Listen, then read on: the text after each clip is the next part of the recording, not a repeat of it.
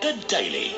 Dave Hodgson. Hey, Dave. TRE. Welcome back to the show. I'm delighted now we're going to be heading to Scotland. Yes, you heard it right. And we're talking about tea making in Scotland. Good afternoon. How are you, Derek Walker? I'm very well, Dave. How are you? Yeah, I'm fine, thank you very much. Now, I've heard of iron brew from Guttas, but I didn't know anything about tea making in Scotland. So how did that all come about then? Well, it's quite interesting, really. A friend and I, we were getting more and more frustrated about the fantastic coffee that was on offer, and we just couldn't seem to get a great cup of tea anywhere. I don't know how things are in Spain for you, to be able to get yourself a proper brew. But I guess out of frustration, we decided to open up a tea shop at first. We learned a lot in the process of doing that, and we decided to stick with our guns and just sell loose leaf tea. And I guess things have moved on from there. About a year ago, we decided to set up a plantation, and so we now have a very large plantation right here in Scotland, in Perthshire. So do you feel that there's a tea renaissance going on? Because I was back in the UK last week, and I enjoyed a good cup of tea. But here in Spain, of course, it's more coffee as you go around the cafes and so on. So do you feel that tea is coming back on the agenda after coffee dominating for a while? Yeah, I mean, absolutely. Even in America, there are tea shops opening up in Manhattan. One of the, Starbucks has just opened up a tea shop in the States. There's a whole lot of big movement in the UK for tea shops. A lot of the German coffee houses becoming tea houses. There's absolutely a demand for a good proper cuppa. Brilliant, lovely. And so when we think of tea making places, obviously we think of India and China and those kind of countries. So you must get some strange looks when you say to somebody, maybe at a party, what do you do? Well, we're tea makers in Scotland. Yeah, that's absolutely right. Everybody gets quite excited about it and thinking, how on earth can you grow tea in Scotland? But we simply, in the simplest way, we look after the plants. The plants are well cared for, and we use different technology to be able to make sure that they're protected in our climate. So whereabouts in Scotland are you then, if you give us an idea? Well, we're in Perthshire, not too far from Dunkeld, and the plantation itself sits in a field called Dalriach, which is the Field of the King, I think named after Robert the Bruce, actually, King Robert the Bruce. And just above the plantation there's a beautiful highland spring, a natural highland spring, and the water flows down from the highland spring and just flows down past the plantation itself. So it's a beautiful setting to grow really lovely tea. It sounds really idyllic.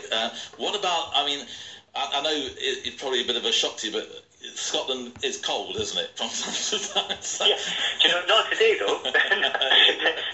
It's actually lovely here today for a change. If we'd been speaking a couple of days ago, we'd be discussing how cold it was for sure. But yeah, we certainly do 4 seasons here, don't we? So do you have to fight the frost and snow and so on? How's that go? Yeah. Basically, we use a degradable polymer, almost like a degradable natural plastic, which can sit on top of the soil. And what happens with that? If you imagine putting a sheet of plastic on top of soil, the moisture stays below that, and it helps to trap the heat as well. So you can create a really nice humid conditions on the top of the soil, which protects the root of the plant itself and helps it to grow well. And above that, we can cover the plants, but we do leave the plants above that because they're kind of fooled into thinking that the climate's much better than it actually is. So, do you make some of these what I call trendy teas? Because my wife likes some of these trendy teas, but I just have a nice cup of tea with milk in it. I'm a bit old-fashioned. So yeah, I think you can kind of get hooked on it, because I was a bit of a tea novice a couple of years ago, and I'm starting to appreciate tea more and more for how delicate tea flavours can be.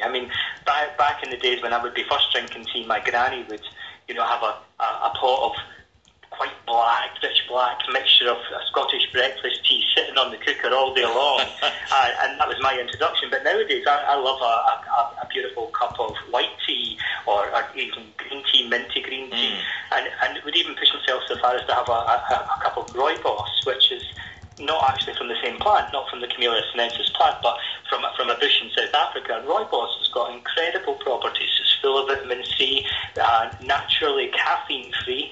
It's a really, really healthy option as a hot drink. We blend ours with vanilla, actually, so we have a rooibos and vanilla tea, which is just absolutely beautiful.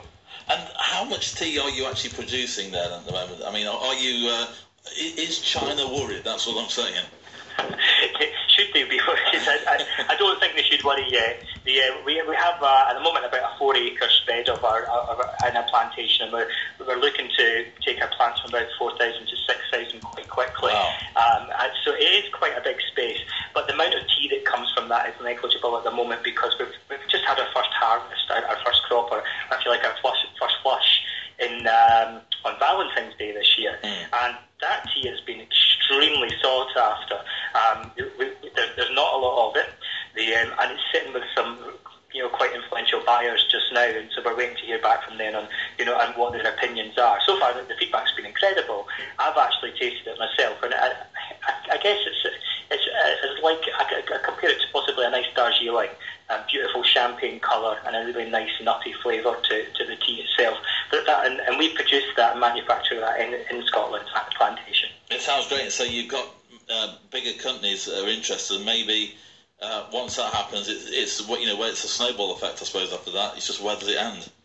Yeah, well, the main thing for us is encouraging people to drink more tea just generally, and to ask for real tea, to ask for a proper brew and not a dusty tea bag.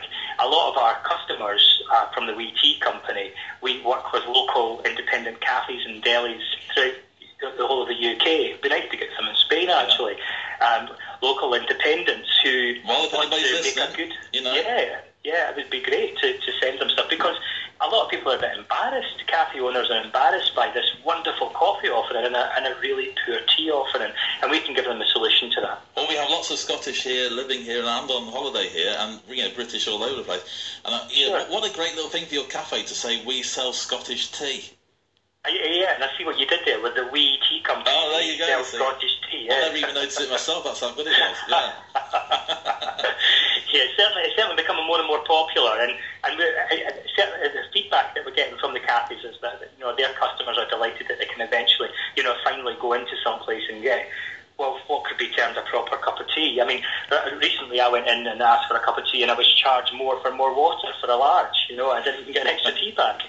It's just a bit embarrassing, really, isn't it? Yeah, it is. You don't want to water. You need to. My dad always used to say to me, "Make me a cup of tea and give the tea bag a chance." He always used to say that. I mean, do you feel that you feel like you're pioneering something here? Do you feel that other companies will follow in your stead? Scotland, yeah, I think so. Yeah, and Scotland generally has a great heritage with tea. I mean, some of the tea clippers that were actually built in Scotland were bringing some of the first tea to the UK many years ago. But I think there is a revival, and I think there is a chance now for people to take tea more seriously, and I think Scotland is leading with that. In the UK, there are very few tea plantations. Certainly, I think we're possibly the largest tea plantation in the UK, and we aim to keep growing. Not wanting to get political, but I'm going to ask you the question anyway. Sure. As a businessman in Scotland, with this growing business, obviously going to be selling to all over the UK and hopefully in Europe as well. How does that bode with the vote coming in September? Are you feeling that could be, if Scotland went independent, that would be negative for business? I don't think so. I think Scotland... it's a great question, actually. It's a political question. I guess it's difficult to answer that without being personal. I think Scotland... Well, I want to be personal. Let's just say this. Tea brings people together, doesn't it? Yes. It solves every problem. And so maybe if we had a few people sitting around drinking more tea, then the UK and the politicians would be happier and making better decisions. So let's get David Cameron and Alex Salmon in the same room and give it a good pot of tea. Exactly. We'll supply the tea and say, come on, let's do the best for Britain here, and the best for Europe and our connections in there. Let's do that. Brilliant. Is there anywhere we can go online just to have a look, and maybe, there may be somebody out there who's got a cafe here in Spain who's thinking maybe this would be just a nice little add-on to what we're doing, with having Scottish tea. So I wonder if there's a website they can visit. Oh, absolutely, yeah. It's the Wee Tea Company. It's just Wee Tea Company, WEETEA company.com. Brilliant. WeeTeaCompany.com. Right, we're going to play a bit of Bernard Cribbins. I know you said you were listening to the show earlier on, so hopefully this is your sort of music. Bernard Cribbins. I'm loving the show. And right, Sir Fred. And we all stop for tea, of course. Cheers. Thank you for joining us. Really appreciate it. Get back to your tea now. I'll let you go and have a nice cuppa. You're welcome. Thank you. Okay, cheers. Derek there, talking about tea in Scotland. Love it. Love it.